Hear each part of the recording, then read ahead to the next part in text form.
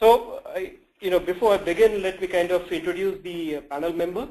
Dr. Ashish Choksi, he's the test architect at Harbinger and a fellow member of the Indian Institute of Technology, Bombay. For the last 14 years, he's been actively pursuing his interest in software quality management with agile methodologies, and open source test automation is something of a kind of a second nature to him. And within Harbinger, where we are working with startups, enterprise ISVs, and software companies, including high tech, his experience in the test automation and web-based applications, that really proves a lot, handy, and that is what the clients have really appreciated. In fact, the presentation that we have prepared today is something that we do internally with our clients on these subjects, for which we provide, advisory services. So we just thought of using this webinar as to kind of, share across this information that we have and our knowledge that we have.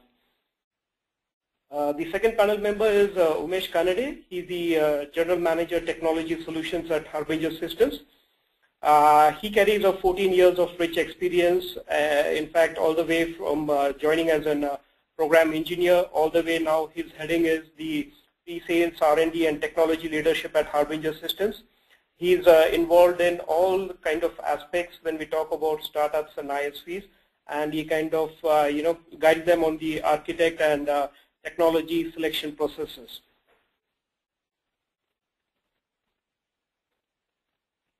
So coming back to our session today, most of us are aware of LinkedIn updates, Facebook news feeds, and Twitter tweets.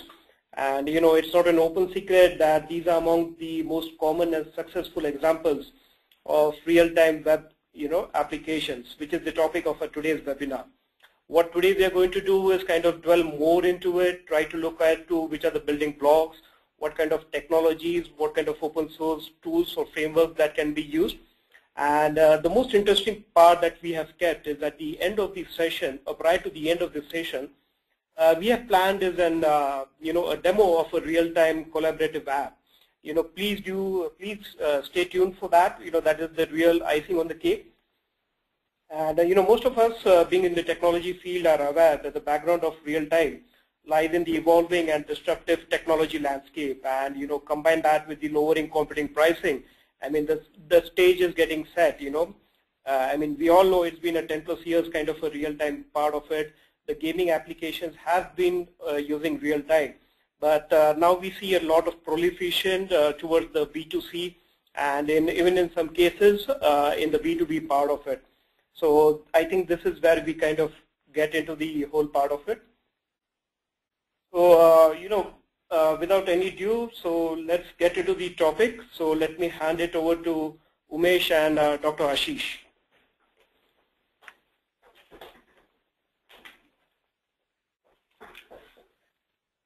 Thank you, Sachin. Good morning, all. I'm Umesh. I and Ashish will today provide more insights into how the web applications were traditionally built, their pros and cons, and further their limitations with scalability. And we'll look into why it is kind of hot now, and what has fundamentally changed at technology layer that enables us to provide the real-time experience in web context. Yes, we will also discuss how the trend has evolved, what are the benefits gained and the benchmarks, and what are our options of technology stack to reliably build these applications. So collaboration is more of a working practice whereby individuals work together to a common purpose to achieve business benefits. For example, a collaboration among a set of musicians to create a wonderful piece of orchestra. And it's a great sight to see how in real time coordination and synchronization can achieve amazing effects of experience. In modern times, key to make a successful collaboration is the basis where and make it happen faster in real time. In the business domain, it means a faster exchange of information. Thus, the concept of real-time pertains to a system that is capable of processing a piece of information and makes it available within a few milliseconds or virtually immediately. We had online bookings, stock ticker, news feeds, sports sites, it lets all the scores updated and so on. But all these online applications have been around since long. But what has changed is the experience is now much more demanding. As the consumers expect more from their websites and apps, a majority of newer sites, mobile apps are adding features that require data push. Newer applications are not only responsive, but more collaborative with massive user base, making complex scenarios of synchronization across multiple stations and devices. So, Ashish, how business will enable collaboration? Well, if you believe that those visiting your website are your prospect customers, then you may want to keep in touch with them. The question is how to do this. Here is one model of web-based business collaboration.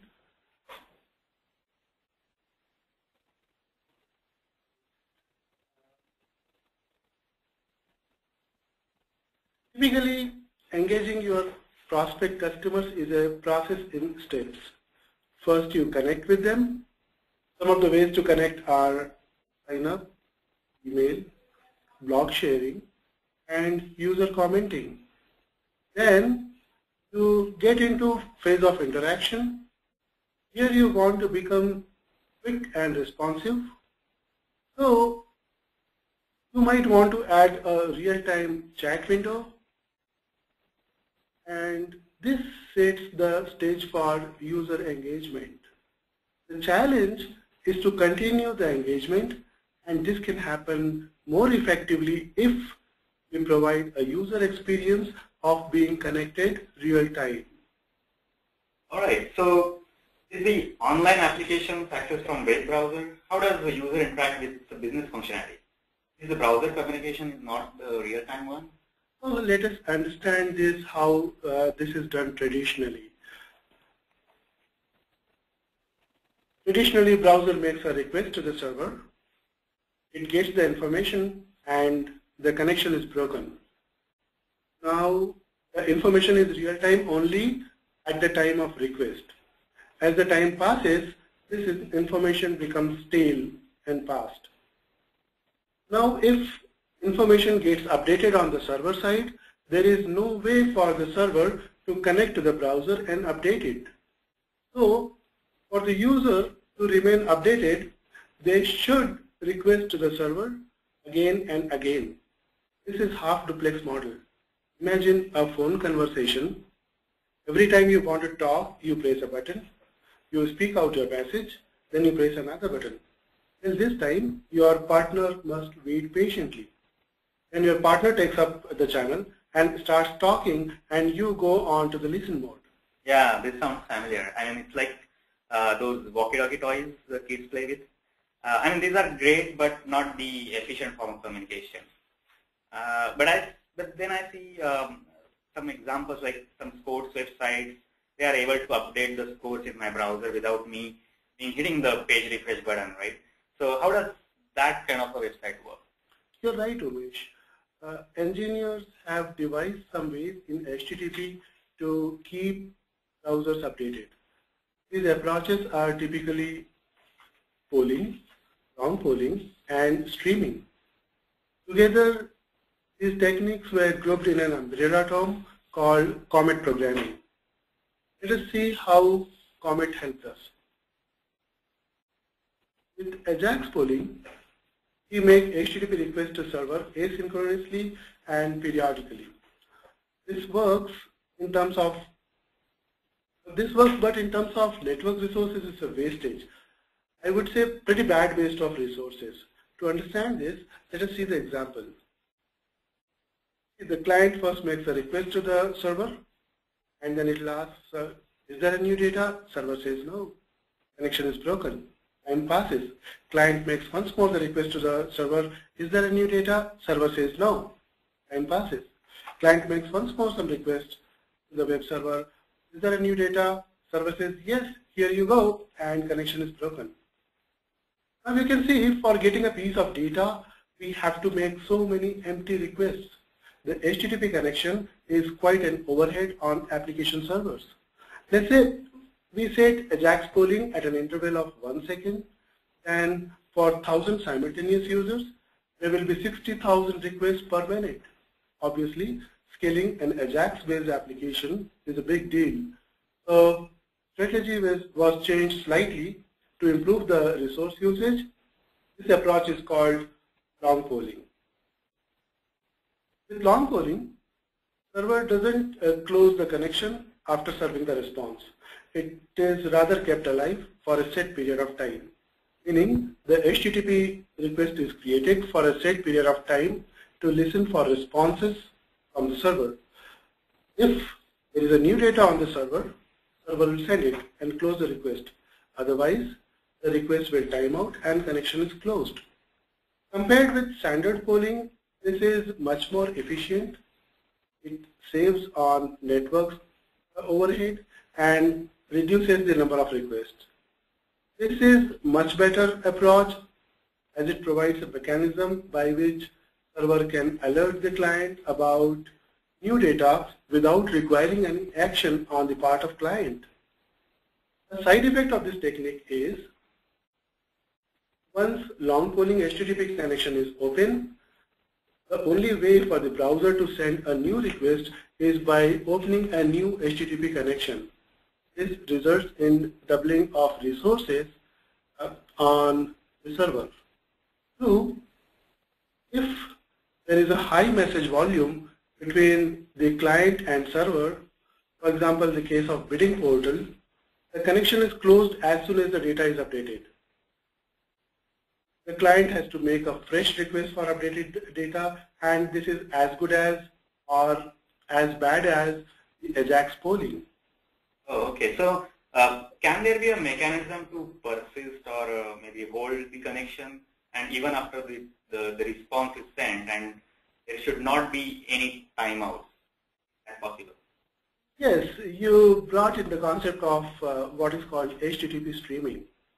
Now in this mode, communication between client and server is as follows. Client says, I am looking for a new data and the connection to remain open forever. Server accepts it. Server says, okay, and time passes. And then server says, hey, there is some data, here you go. Client says, data received, thanks. And the connection remains alive for more data. This is good even for high message volumes from server to client.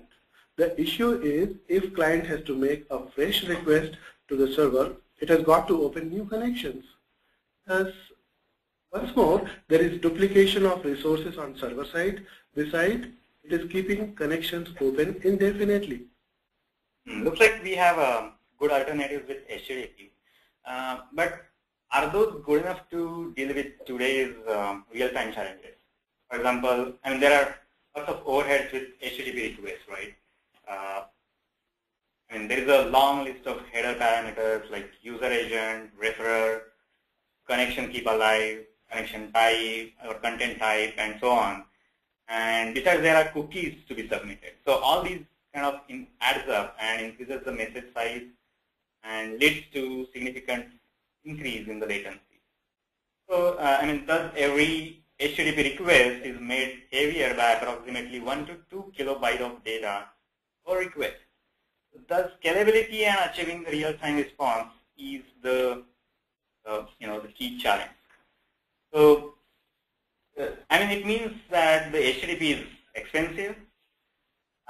So, Ashish, I mean, what are some good alternatives from the modern technologies to overcome such challenges? The latest HTML5 offers new feature called WebSockets, which connects browser with server with full duplex channel, meaning either end, the server or browser can send message at any time.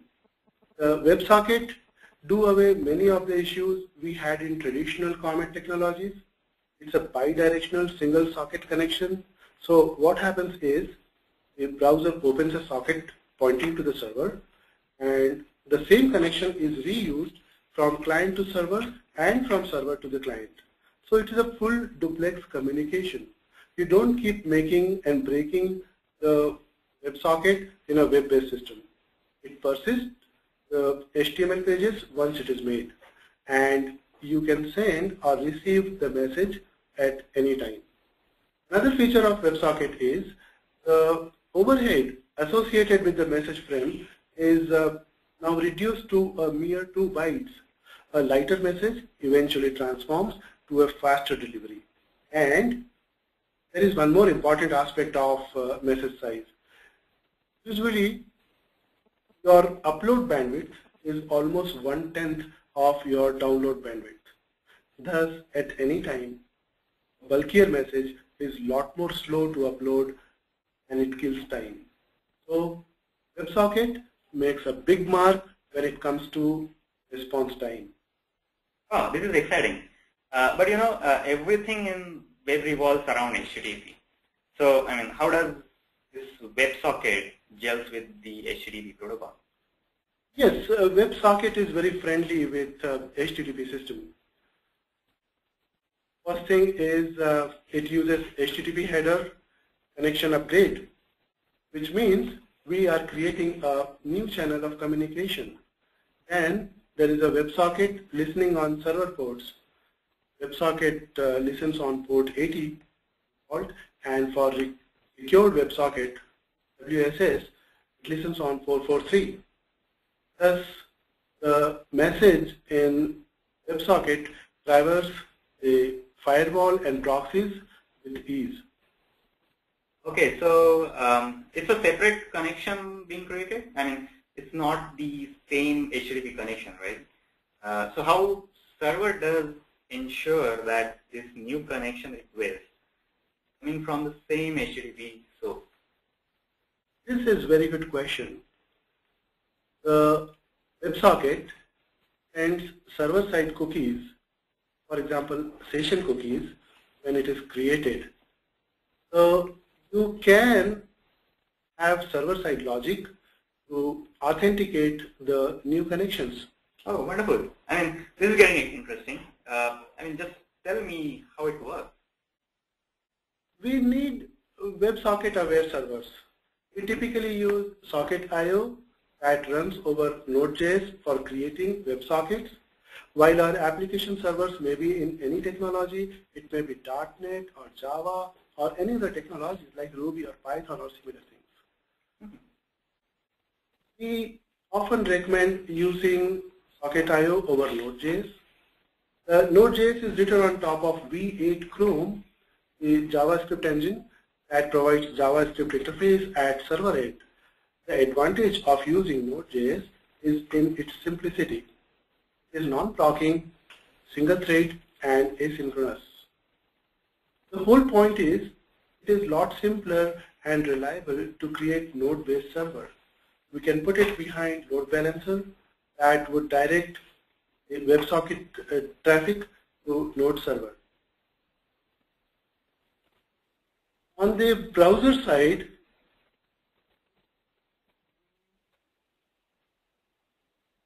we have modern web browsers by default which have built-in support for WebSockets.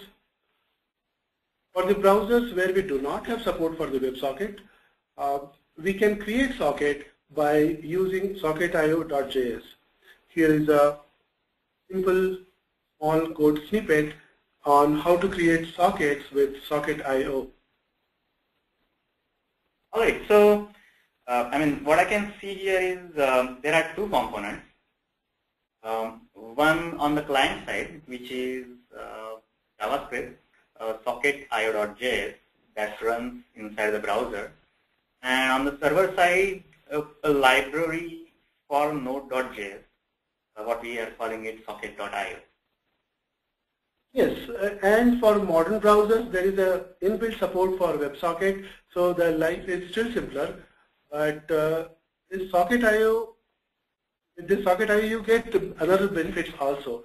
Like you can make asynchronous I/O, and you can broadcast to multiple sockets, and you can also store data associated with each client.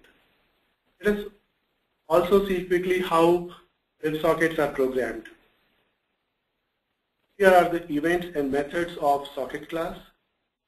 Basically, we have 4 types of events: when the socket is created, when there is a message, when there is some error, or we close the socket. We use socket.send to send the data over the server. Now let us look at WebSocket APIs. We have socket on open, on message, and on close events. On server side, we can write logic when we are pushing the message in respective sockets. For example, we may be selective, or we may want to publish the message to all.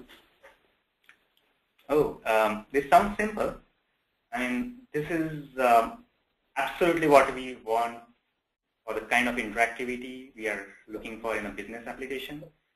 And so what are the immediate benefits of using this WebSocket over traditional HTTP connection and a commit-based approach that we just saw? I will refer to the data from websocket.org. We can see that immediate benefit is seen in overheads of the connection. Let's say we do polling at the rate of 1 request per second, which is really not correct with WebSockets, but let's make this assumption. And the HTTP request have shown to require approximately 6.6 megabits per second compared to 0.015 megabits per second in case of WebSockets for 1,000 connected users. If we scale this to 100,000 connected users polling each second, we see a substantial amount of resources consumption at the HTTP-based system. If we see these numbers on a graphical scale, here is what it looks like. What it means, the WebSocket-based server with modest amount of resources is a lot better than the HTTP-based interactivity servers. You can see the WebSocket servers requirement in orange bands, while the HTTP servers hardware requirements are shown in blue bands. Oh, this is very nice. I mean, looks like we can manage much more with single server and really have massive user base supported with much less server hardware. It's lightweight. Okay, so this is all about text-based interaction. Are there some ways to also collaborate with data having media in maybe like an audio and video in real time? Recently, there has been a lot of interest on creating audio and video-based interactivities from within the browser. Google has open sourced a project called WebRTC. As of now, it has been supported by Chrome and Firefox only. With WebRTC, we can set up a peer-to-peer connection to share audio and video data files without need of any software or plugin to be installed in your computer. You just have a browser and make a live one-on-one session for collaboration in real time. This is amazing. So you can have video conferencing as well as sharing data in real time just through your browser, and this is surely hard. So I can see you definitely need a real-time collaboration in your web application. You may have scenarios like maybe social networking application where users are commenting which should be pushed on the other connected user scenarios in real time, or you may have an online gaming where massive multiplayer games or live events are to be synced for every connected session. Or if you have an online bidding portal where latest bids and asks should always be synchronized. Or in case of a product store or commerce application, the logistics updates like inventory control, shipping, or tracking of these inventory and to be shared with all the stakeholders in real time. Or it may be a collaborative platform for authoring, designing, idea sharing, the web reading, or virtual classrooms, and so on. It is there everywhere and you need it. Right? So now let's see an example how real-time collaboration is typically helping interactive web reader kind of scenarios. So we plan to have a demo to an application or having few users to annotate a web page, and you can either see it in the you probably will see it in the web meeting where the real-time responses are collaborated together to really see the effective real-time responses. So Ashish, while I've set up the two browsers to point to this application, maybe you want to describe this application in more detail? Sure. We have quickly created a WebSocket server, and it is deployed with an application that is serving a HTML page. Now, this may be a virtual classroom scenario where several students are interacting to comprehend the subject. This is just not a chat window. We can see that the interactions are done in context of a web page, and it is presented to the second browser window through the WebSocket based channel. So Umesh is setting up the system. We can see it. We can see two browsers. Okay. All right. So I'm logging in as Umesh, and I'm also in the other browser window. I'm logging in as Ashish, and we have our colleagues also online who are interacting on the same web page content. Oh, now I immediately see a new comment has been added for the word WebSocket in the web content web page, and it's Nitish who is asking what is WebSocket, and you can see Ashish also received the same message, whereas I have an interface to comment on it. So maybe let me respond to him. The new call.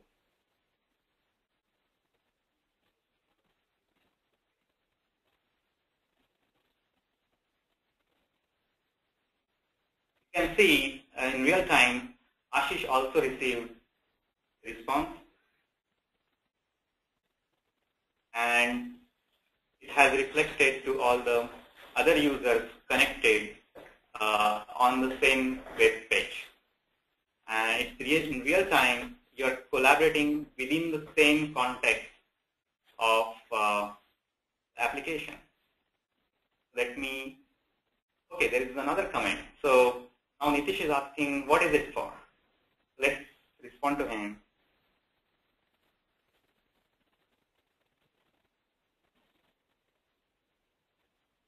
While I'm typing, there is already a response from Sachin for Nitish's question. So you can see within no time interval, we have collaboration that is happening in real time. Let me just thank Sachin. All right, so I mean that's the real the beauty of these technologies, which are enabling and making the collaboration very effective within the context of your web content, and it's all within your web browser. All right, so Umesh and Dr. Ashish, indeed, the information was no doubt valuable, but I guess, seeing this app, in real-time basis, the concept is, mind-boggling. You can just kind of think about it, how it really would help across industries, say financial industries.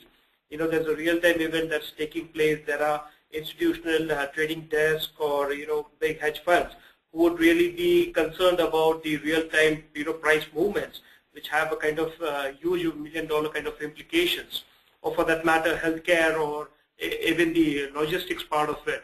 So indeed, this is, I think, something that is to be watched out for. Though it has been for the last 10 years, I think it's ripe to be kind of a mass embrace. So once again, thank you for sharing your information with us, and indeed for this demo. So we would now be open for question and answers.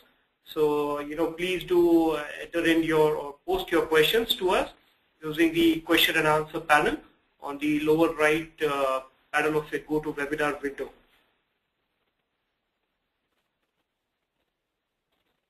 And it's interesting, that the kind of question that I have, first one, it really makes sense since yesterday we had the new iOS launch.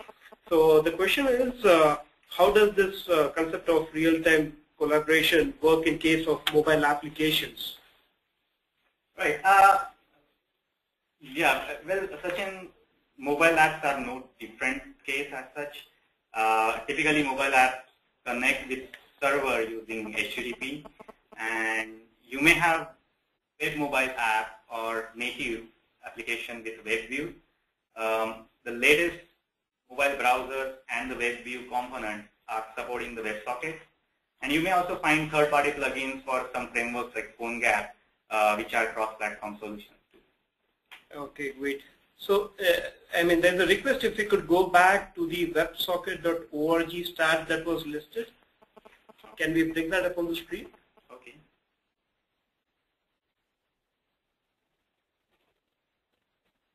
I really like this question. They are saying is, okay, you have the stats which is listed from WebSocket.org. The user is more interested in finding out, what has been your production experience with such kind of applications. Do you have something from your own kitty that you would like to kind of, share across with us? Ashish, you want to comment on this? Yes, definitely. We have implemented an enterprise application for our clients in the area of online learning, gamification, and bidding applications. We have seen it in live. For example, for bidding application with 1,000 simultaneous users using or taking part in 5 simultaneous bidding events, we have achieved the response time within a second with a single WebSocket server. Wow, fantastic! If this is just in the area of online learning, we could just imagine the kind of impact it would have in wider industries such as financials or healthcare, for that matter, which seems to be a new kind of or a force or area of focus for the U.S. government itself. So thanks, Dr. Ashish, for that. And yeah, the question is, your demo was really helpful. It does bring about the real-time concept clearly. But can you kind of, give a bit more or try to, give a bit more information as to how this would really, have business benefit to us? And, this is someone who is from the business part of it, it seems. So is interested more in the business benefits of real-time collaboration. The question is, if we could have done without this for a couple of years, now suddenly, is it something that we have to do? Oh, it's a strong case for business benefits.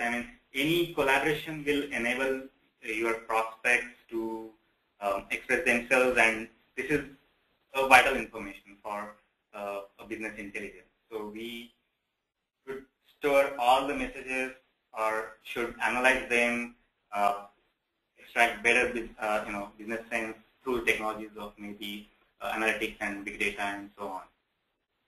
So if I understand that correct, Umesh, it means, one key important is the business intelligence part of it, which really helps me at the back end. But does this also have some implication on the front end part of it? I is there a relation, something that we could have out of that? Well, yeah, I mean, that's an interesting point. So this is where you are usually feeling the benefits of WebSocket, right? The popular UI frameworks like jQuery or Peter Bootstrap, these are now providing the WebSocket binding based UI controls. These can render visualization with data in real time. For example, you may have a progress bar based on server status, or a dynamically changing chart controls based on some server parameters, or a typical autocomplete text box or drop downs that we have, right? So listing all these based on what user types in, and in real time it is getting the data sets from the server. And of course, you can create some custom controls of your own, abstracting the WebSocket interface too.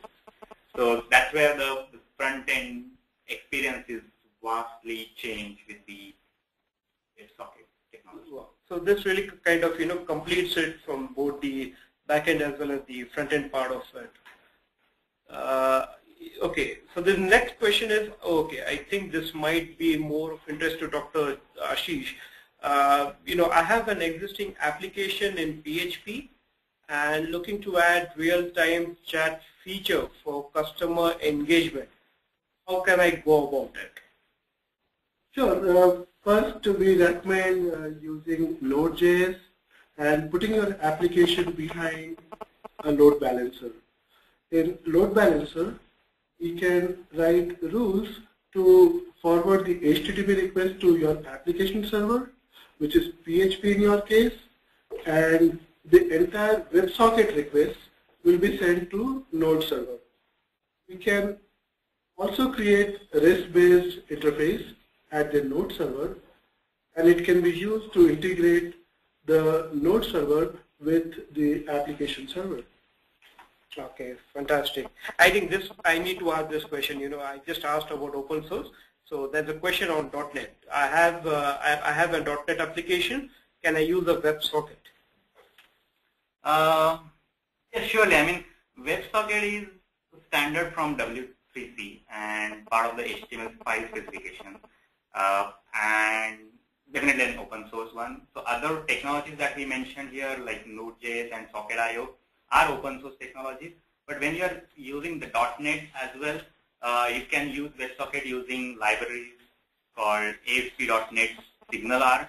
So SignalR is also an open source and accessible through GitHub, and I mean it's an abstraction layer from the C# you can create WebSockets as well.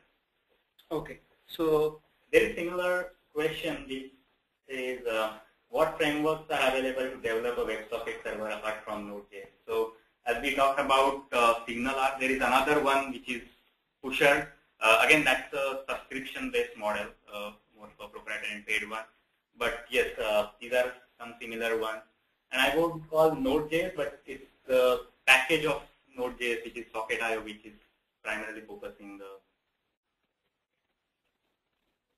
Node.js only provides a JavaScript interface runtime. Right. It is Socket.io which essentially creates the socket. Right. Absolutely. Okay. So I guess we have a couple of more questions, but that's more in terms of Harbinger experience with kind of implementing that, anything that can be kind of reference. So since this is just a webinar, we just thought we'll put out this information. But those audience members who are interested in knowing more about our web application expertise and case studies, may I ask you to please visit www.harbinger-systems.com. You will find the entire information listed out over there, and that's something that you can kind of consume it at offline. So I think we'll have to take a hard stop now. We have a lot of questions, and I think what we would be doing is we'll be creating a document with all your questions and the answers, all that Umesh and Dr. Ashish answered right now, and the unanswered questions as well as, and we're going to make it sure that it's going to be available to everyone. So if you have not got your question during our live session, we would be sending it out to you. The answers would be coming out. And just a last request in terms of housekeeping. We have we would want you to participate in a survey. Once we kind of close this meeting from our end, there would be a pop-up at your end for a survey. The whole intention is to get your feedback so as to really help us internally. So we would appreciate if you can spend a minute or so and respond to the survey form. So once again, thank you for taking out your time and spending it with us. I hope the information from Umesh and Dr. Ashish was